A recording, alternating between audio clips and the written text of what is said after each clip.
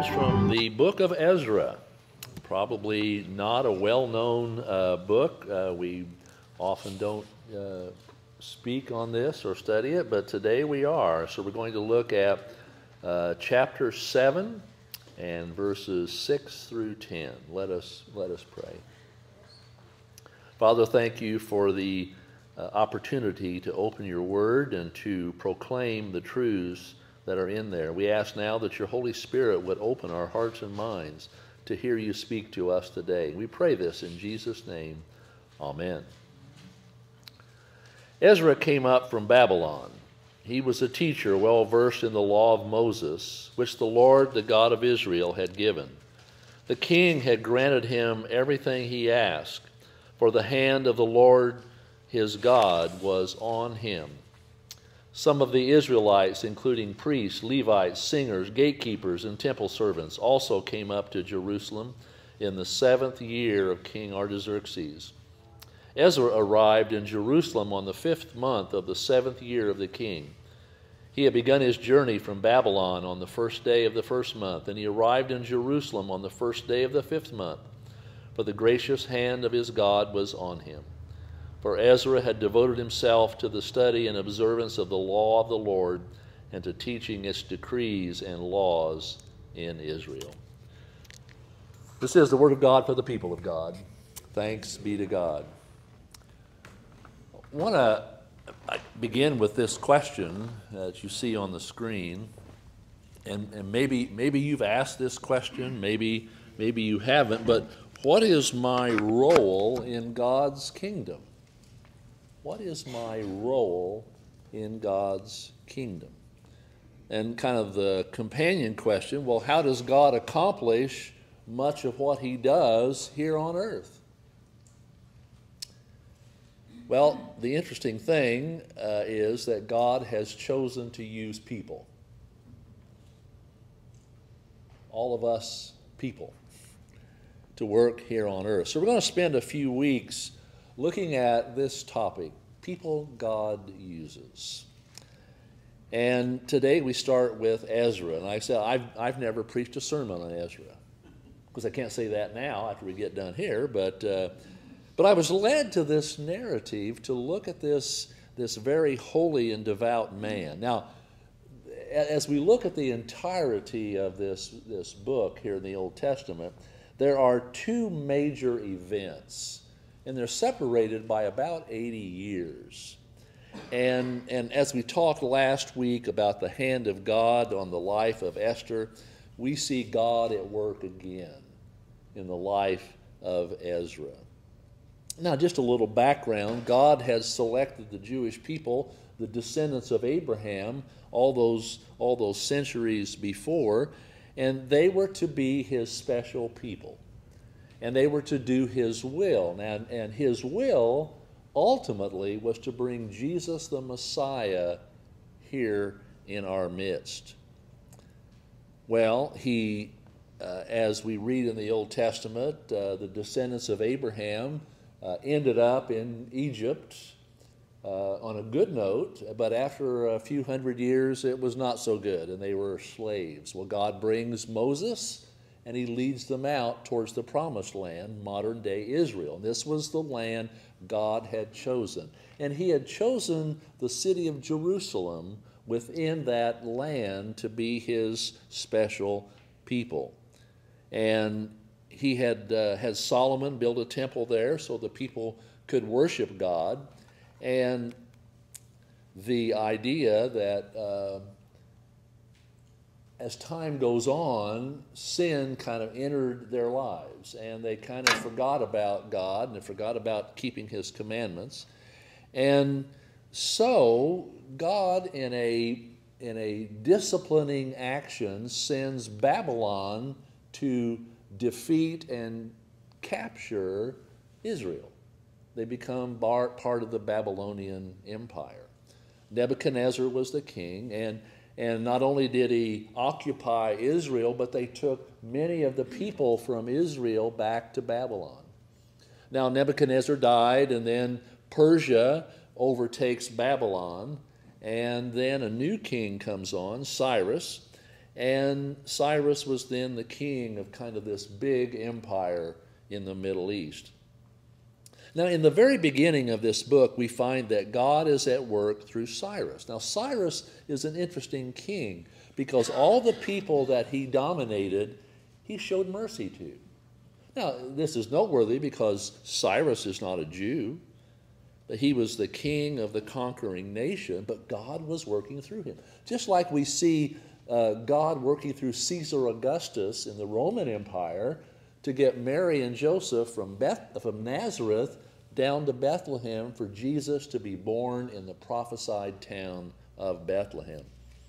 So Cyrus was going to allow one of the exiles, Zerubbabel, aren't you glad we don't use those names today, to lead a group back to Jerusalem to begin rebuilding the temple, because when the conquerors came, they destroyed the temple and they destroyed the walls. And Cyrus ordered that these people be given resources, and he even gave them back some of the devoted and treasured things from the temple to take back with them. So Zerubbabel, God was working through him. He led this very large delegation back to Jerusalem, and they began rebuilding the temple. And they did so with great reverence. And in chapter 3 of Ezra, we find that they began to lay the foundation for the temple. And when it was completed, the Bible says many of them wept. I mean, this was an emotional event, the temple's being rebuilt. Many of them shouted with joy, but every one of them worshiped the Lord. Well, the enemies of Israel began to take notice, and they started to intervene. They tried intimidation. Well, that didn't work. Then they tried to tell King Cyrus lies about what was going on. They told him, you know, if you allow them to continue to do this, they're going to break away from the Persian Empire. He believed them, and he ordered the building to stop. A few years pass, new king comes on, King Darius. Now, the leaders of the Jews thought, okay, new king will send word back to him to say that we're just rebuilding the temple. We're not trying to have an uprising. And actually, if you check the records, King Cyrus told us to go do this. Check it out. And he did. And he believed him, and the building was started again. Now, a few years pass, and along comes this King Darius, and he orders them to be back at work. Well, 80 years pass. The scene now shifts to Ezra, the author of this book, and as we read in our text, God was working through Ezra. Well, the Persian king, as we read, Artaxerxes, sends Ezra back to Jerusalem to do, of all things, to restore the religious life of the people. He's concerned, which is kind of interesting, that this pagan king is concerned about the religious life of a conquered people, but that's what he did. So God's intention was to do this, and he put it in this pagan king to organize this mission. So God is working through 3 pagan kings to do his will. But now we shift to Ezra. And God had put it in Ezra's heart to study God's law and to live it out and to teach others.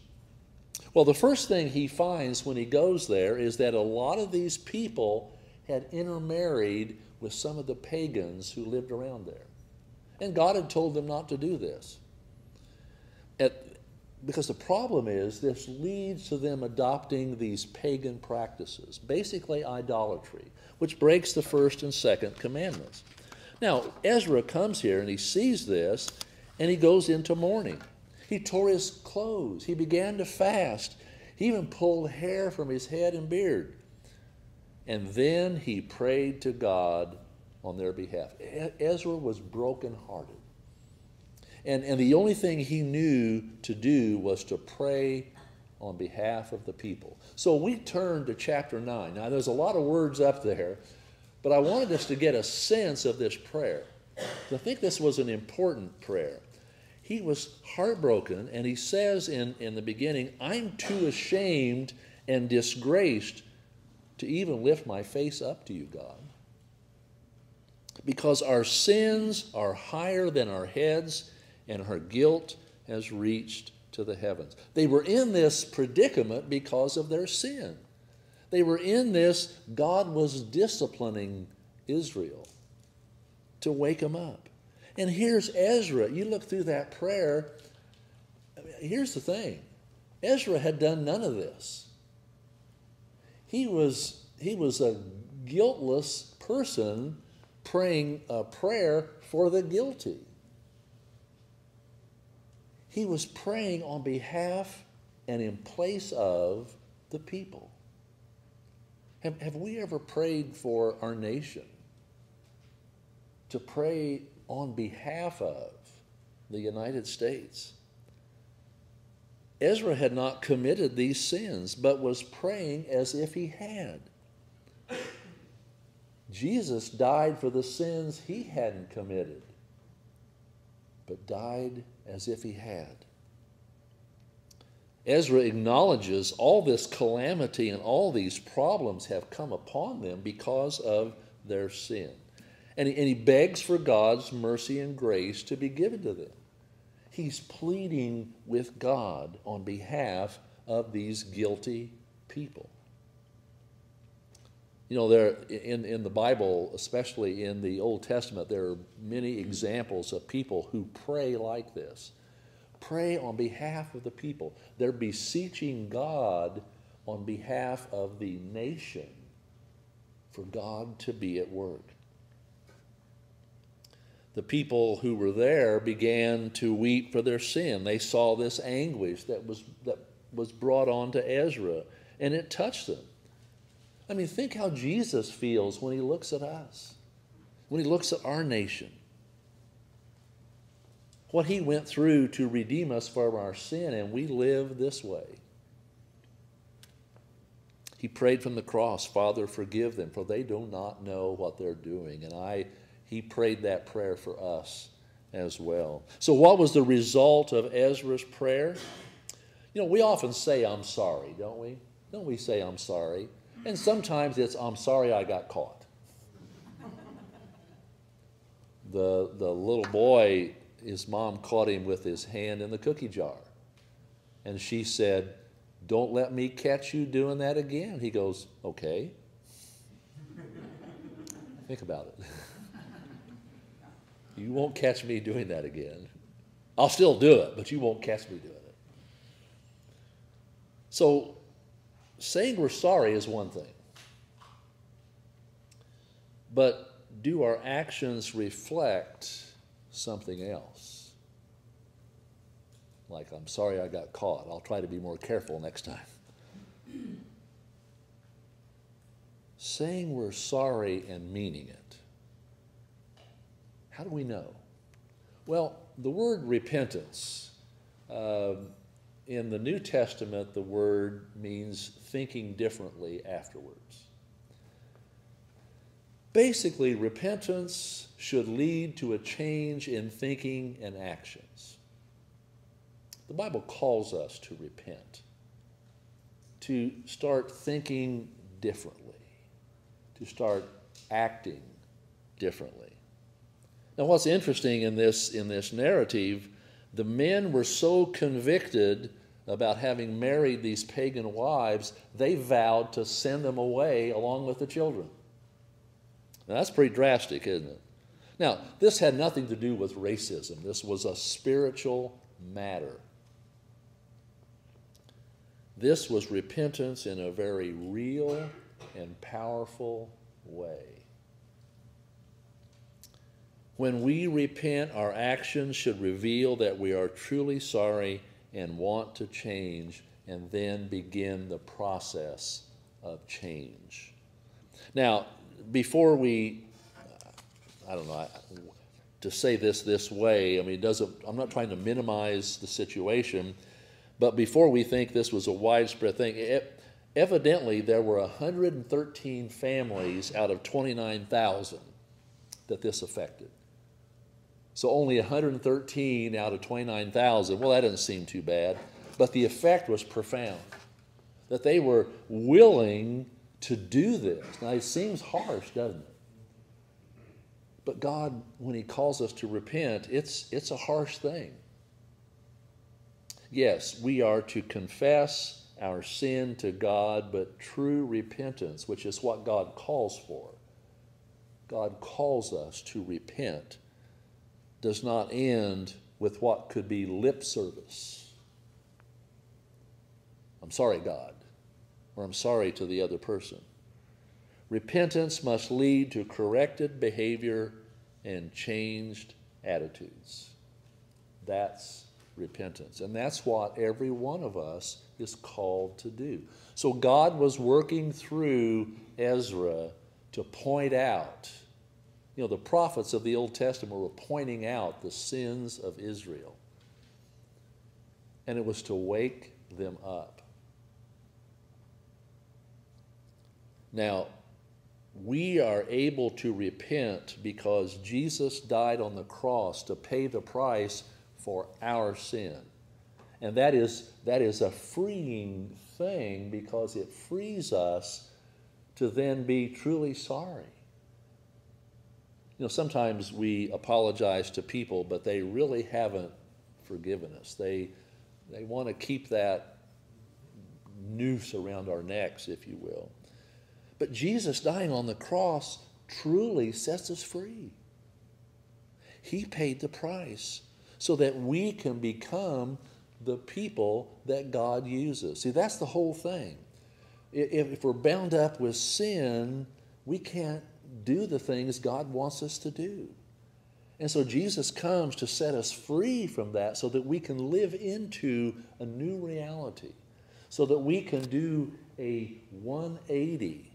We can do a mind transformation that frees us from the guilt of the past. That's what repentance is.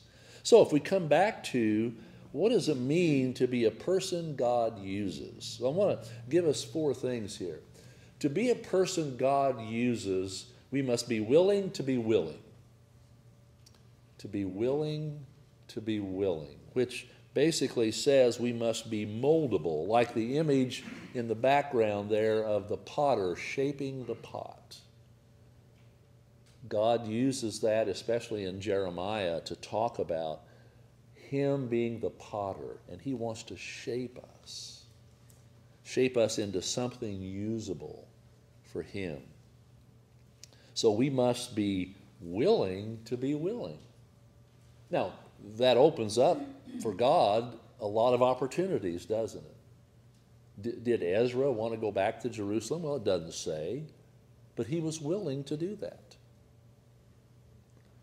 The next thing is we must be intentional to looking for God at work around us. Last week we talked about God incidences. In his book, Experiencing God, Henry Blackaby says, God is always at work around us. We don't have to think up anything. God's already stirring in some of the hearts of some of the people probably in this community. And he's going to open our eyes one day and he'll say, go talk to them. Or I want you to do this. I want you to intervene at work. I want you to do whatever it is. God's at work around us, always. We're not thinking up anything original. We're looking where God is. And he'll use us. We must remain connected to God. And we can do that through daily Bible study. We can have daily communication with God, prayer. We remain an active part of Christ's body, the church. And probably the most important thing is we must submit to Jesus Christ. We must be followers of Jesus because To be his disciples will mean that we're willing to be willing, we're looking for what God is doing, we are connected to God, and then he can say, okay, I want you to do this, or I want you to be available to do that. Have you ever had those moments where you feel led to talk to somebody? They'll happen all the time if we're willing to be used by God. So again, all of this is only possible because of Jesus and his death on the cross and his resurrection. He did that so that we could live the life we were created to live. So I guess here's the question, here's the challenge question. Will you be a person God uses? Not just on Sunday, but every day. There are opportunities every day for us to be used by God. So you may be asking, well, how and where will God use me? And I'm glad you asked that, because I don't know. But God does. See, it's God's directive, not your pastor's. I can think of a lot of stuff for you guys to do. But God's the one who matters. And rest assured, he wants to use us. He wants all of us to be available. And more than likely, it's going to be starting this afternoon or tomorrow, this next week. He will use us often in everyday situations. Situations where people need to know and experience his love. Jesus, Emmanuel, God with us, God in human skin. The church, the body of Christ, Christ in human skin. We are to make real the God's love for us, and ultimately to help others meet Jesus. Let's pray. Father, thank you for challenging us today through the life of Ezra as a person you used. So may we see ourselves as vessels through which you can work. So help us now as we go forth to be the church, to spread the good news that your love is real and made real through Jesus. So help us, give us strength. We pray all this in Jesus' name. Amen.